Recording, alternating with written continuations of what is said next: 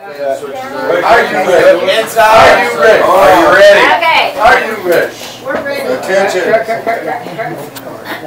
Now, Elmer Jones arose at dawn and put his hunting breeches on and looked up at his shotgun on the wall. And he made his mind up then and there to bag himself a hunk of bear. Hunting he had plenty on the ball. So he milked the cows and fed the hogs and kissed his wife and called the dogs, picked up his gun and started on his quest.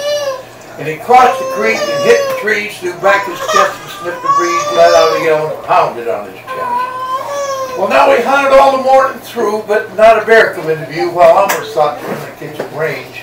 And while he was sick as he could be of lamb and chicken fricassee, he craved a mess of bear meat for a change. Now, Elmer's mind was in a fog, so he paused and sat down on a log to get his faculties back in a groove. And he heard a noise, and standing there behind him was a grizzly bear. And he figured it was time he made a move. Well, that gun refused to go. Elmer knew someone better blow. He said, "Farewell, son, I'm leaving as of now." And as his shoulders sprouted wings, his feet developed inner spring.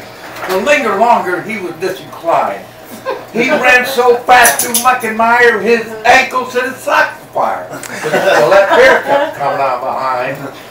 Now a deer with antlers 8 feet wide got in the way of Elmer's stride as both of them went head for the brush.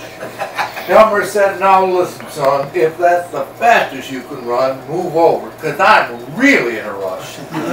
Now that bear was gaining inch by inch and finally reached out toward the clinch as Elmer saw the fence around his place.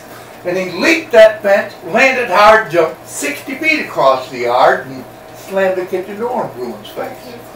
While Elmer sought a place to hide, that bear still trying to get inside. Mrs. Jones began to pull her hair.